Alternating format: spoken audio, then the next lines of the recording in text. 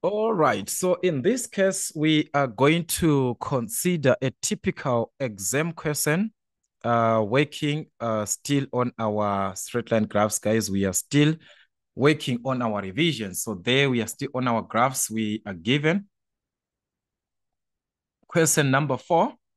That's the information that we are given. So let's see how the statement, because we have got a statement there about the information. They are saying the graph above shows the number of fridges sold by a shop between January and June of 2020. Refer to the graph, meaning to say whatever must be taken from the graph to answer the questions. You must take the information from the graph. So you can even interpret this graph to see what was happening in January, what is the corresponding number of fridges in February, in March, in April, in May, in June, and so on, just straight to the graph. Then you can take the numbers that are corresponding of the fridges that we are given. So the first part of our question is 4.11. How many fridges were sold in February? So you just need straight in the month of February. This is what we are going to need here in this month. This is where we have got our February here. So straight to the graph. At this point, what is the corresponding value, which is from the number of what? Of fridges that you're given. So you can say the corresponding value there was going to be at 30. Straight to the graph, it was going to correspond to at 30. So meaning to say we sold 30 fridges in this month. All right. 4.12, between which months did the sale of fridges decrease? So a decrease can be noticed. This is going up. That's an increase. We are going up. Whenever it is like this, that's an increase. When you are like this from a point that is at this, then you're going down like this. That's a decrease. So we simply need to notice where these cells were going down. That's a decrease. So if we notice the first part, it is going up.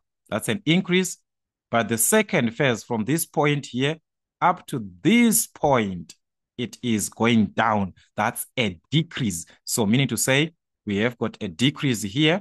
It is going up again. As you can see, there it's going up. Then we can see a decrease again from this graph. It is going down. That's a decrease again. There on the last phase, it is going up. So that is an increase at the end. So the decrease happened between this phase and this phase. There is a decrease. So it's between which months? So between which months? The first phase, this one, it is between the month of Feb and March, between the Feb and March. The corresponding there, it's Feb and this is March. So between February and March. So that is where our decrease, the first decrease is. It is between the month of February and March. So the first part, that's of Feb and March. But we saw that there's another decrease again here on top. That's a decrease there. So it's between which months? Again, we must consider that was between the month of April and May. If you take, this is April here and this is May. So between April and May, there is a decrease also. So there is also a decrease between April and May. So it's also between April and May. There was a decrease there. So that was our question. Then from there, how many more fridges from the information that you're given, how many more were sold in May than in January? So it's a comparison, the difference between those ones which were sold in May and those ones which were sold in January. So from our graph, we just need these 2 months, the May and the January. So from our graph, if we go straight, remember already we talked about this May here, straight to the graph, then we correspond to the value that is there, which is at 30. So May is corresponding at 30. What about January? January, this is the first part here. It is corresponding at what? At 25. So this is corresponding at 25. So as you can see, there is a difference between, that is, we can tell how many more, the difference between these two, 25 and 30. So that is simply 30 minus 25, which is going to give us 5. So there was a difference of 5. 4.14 is the data shown in the graph. Is this information, which is our data shown in the graph, discrete or continuous? Explain your answer. So we do understand that discrete information is that we count, whereas continuous is measurable. So let's consider the fridges, guys. These are countable fridges. We're talking of number of fridges. 1, 2, 3, 4. You cannot have a fridge like 1.5 fridge or 2.5 or 2.25 or 2.5 or 3.7. These are counting values, number of people, number of students in a class. This is a discrete information, countable or counting information that we are given there. All right, so that is the discrete in this case. Information represented there, the fridges, they cannot be like divided into 2, or we cannot have those decimals. These are counting information. Fridges, these are counting values. We are talking about exact figures you can count. So that is fridges represents or represent. So you can just say represent exact. These are exact figures you can count.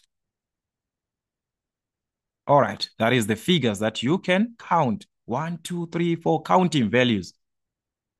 You cannot have it like 1.5 or 2.5 or 2.3. No. So that is discrete information.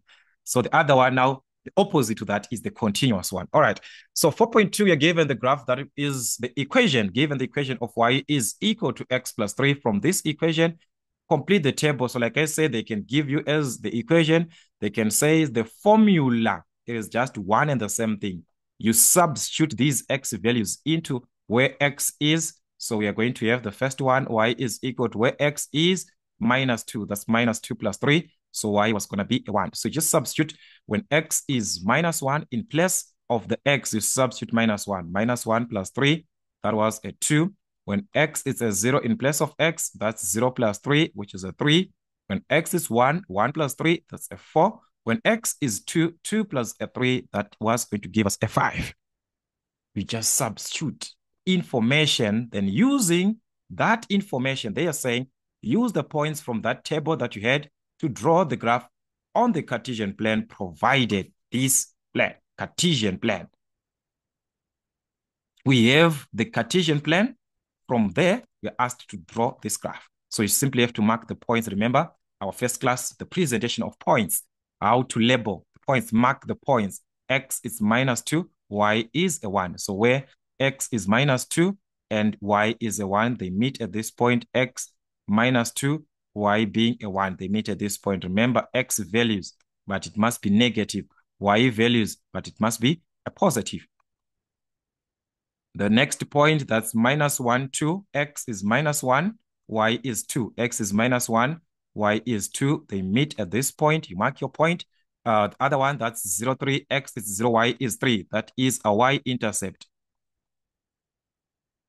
Remember, where x is equal to 0, we are talking about the y-intercept there at 3. So that is marked in the y-axis. The next one, 1, 4. X is 1 and y is a 4. That's x is 1, y is 4. These two, they meet at this point. X is 1, y is 4. Where they meet, you mark a point. Another point, 2, 5. Where x is 2, y is going to be a 5. So you mark where x is 2, y is a 5. They meet at this point. These points, they are going to form a straight line. By joining these points, we are going to have a straight line in that case. So that is how you can draw a straight line, by simply joining the points. So that is the line of y is equal to x plus 3. You can just write the equation of the line. Y is equal to x plus 3. That's just like that. So you can be given equation. From that, you can use the table method, because already that is the one that you're given there. Remember, I talked about the table method and also the dual intercept method. So it depends with the method that you're given there.